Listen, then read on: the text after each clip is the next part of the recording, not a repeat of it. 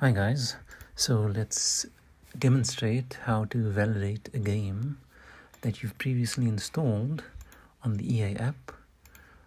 I've got Jedi Survivor copied to the root of my C drive.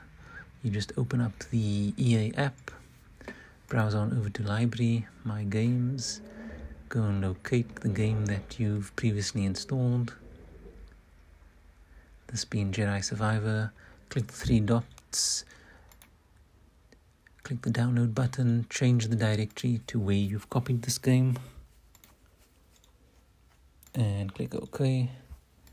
Click next for the download, click the download button, and you'll see bottom left hand corner it won't actually download, it will say preparing.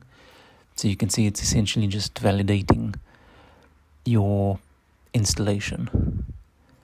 So this obviously helps if you've previously downloaded the game, maybe backed it up to an external hard drive and have now decided to copy it back to internal storage.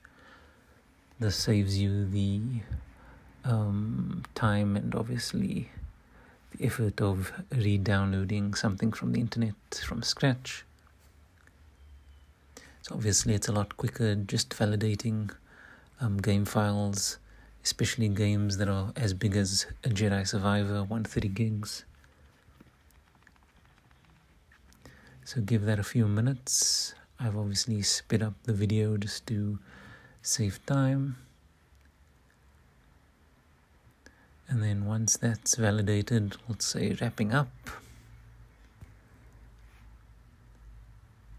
And once that process is done, it's just a minute or two, and then we'll say download complete. You click the play button and you've got a freshly installed EA app game. So this helps me immensely. If I've downloaded the game on Legion Go, just have it on an external hard drive, can just copy it to the ROG Ally. Saves me a lot of time. Hopefully it saves a lot of time for you guys as well. Do hit that like and subscribe button. Appreciate the support the channel's been getting, guys. Till next time, cheers.